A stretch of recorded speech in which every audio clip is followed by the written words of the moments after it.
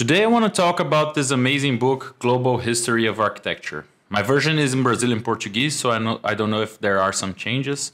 And my version has my dog's bite in there, so it might be different from yours. So let's jump right in. The real importance of this book, and you can see it's a very thick book, is what I've discussed in my video about Gabriel Yeganian's and James Pack's work. Both links will be in the description. The understanding of functionality of architecture. You can see that the authors separate the whole book into a very big timeline that goes all the way from early civilizations growing to modern days. So discussing what's happening around the world, what buildings were being made, and how different cultures communicate with each other to really grow on that understanding. And now that we've seen the index and the whole timeline, let's jump right into the early civilizations. It's interesting that on top of the timeline, the book also gives a map of what's happening around the world. What are the main buildings that were being constructed at that time?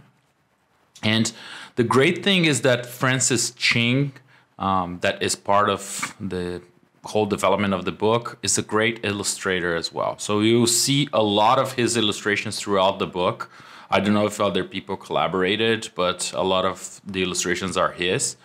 So definitely that is a great addition to the book. You will see cutaway views, top view, plan view, elevations, perspective views, isometric, as well as photographs and maps of all the places.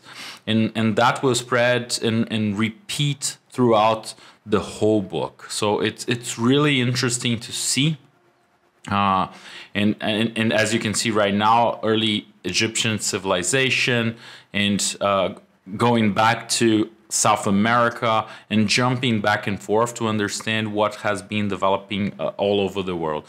So China, Crete, in early Greek civilizations, back to Egypt, and things were being built all together. So it's interesting that the book does that. So when we get to the communication, as I mentioned before, between civilizations, we will understand what kind of learnings pass through each one of them.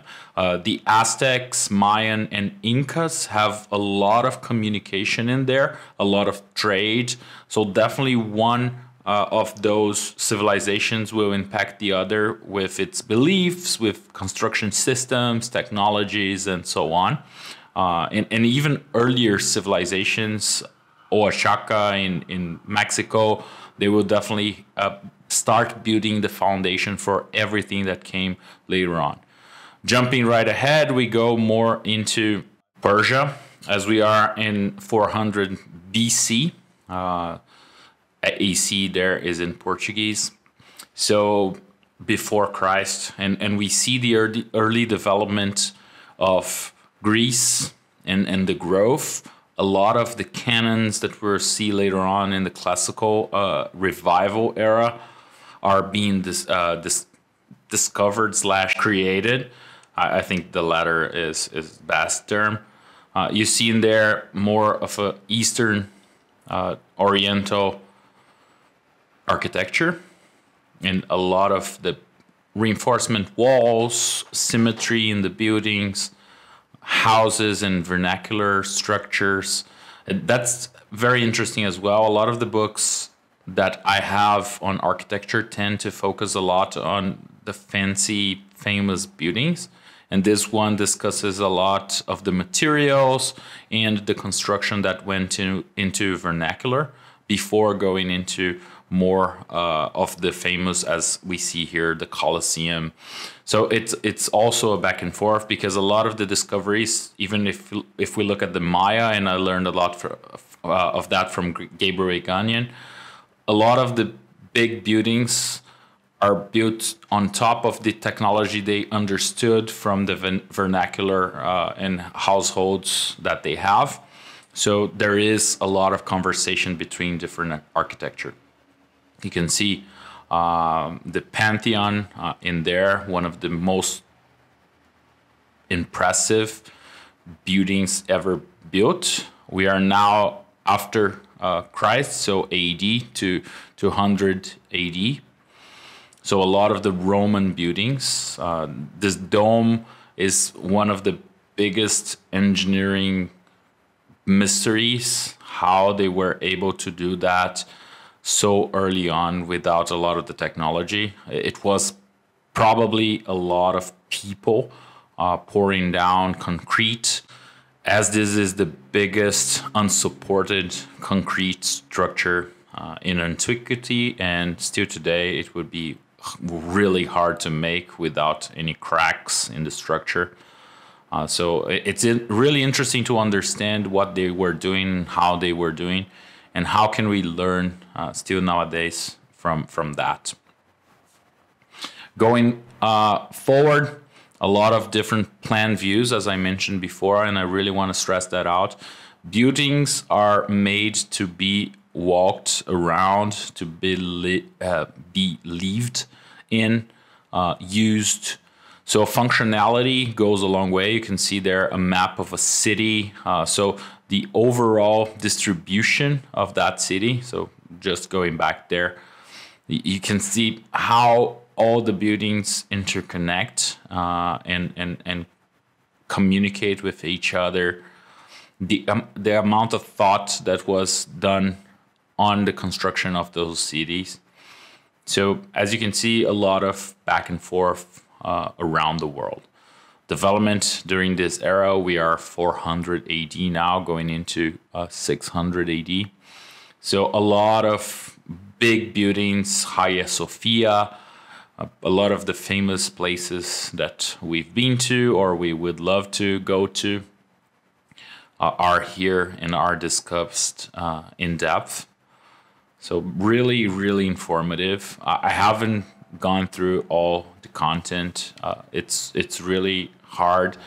If you study this book and you have suggestions of how to go about the study, what I'm doing is focusing on one civilization and understanding its growth, but definitely a read through the whole book, I think, would be also really informative. Something I haven't done, and I would love to take the time to do sometime in the future.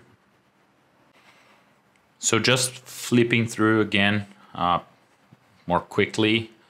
So we can't cover everything here. It's a very, very big book.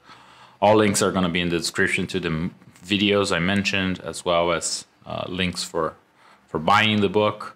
Please do come back in the comments. Let's open a conversation and discuss how to tackle this book. Again, I think the community can share learnings, knowledge, and all of that, and it would be super helpful for everyone. So we're getting closer to modern times, so 1600 AD. So we get closer, and a lot of the buildings that we already know and stood the test of time. So the Taj Mahal in there, as well as more of modern constructions, cathedrals, government buildings. And it's interesting that it goes to some places that are not common tourist attractions. So that's great as well. So we can learn from different types of architecture other than the same things that we've seen in popular culture and the media all over. If you are an environment designer, architecture designer for the game industry or movie industry, definitely finding a lot of different references here, learning from them and applying that to your work will go a long way. So that's pretty much it. Final thought pages on the books here. And we get to modern times and modern architecture. So I hope this was informative, very quick. I'll definitely come back to the content in the future. As I said before, I'm going through that on Gabriel Yeganian's course on architecture for world building. So I definitely recommend that course as well as other content on architecture design. You can find a lot out there. Tyler Edling, Alex Ruiz. So I have links in the description. I hope this was informative, and I definitely hope to see you all in another video. Take care.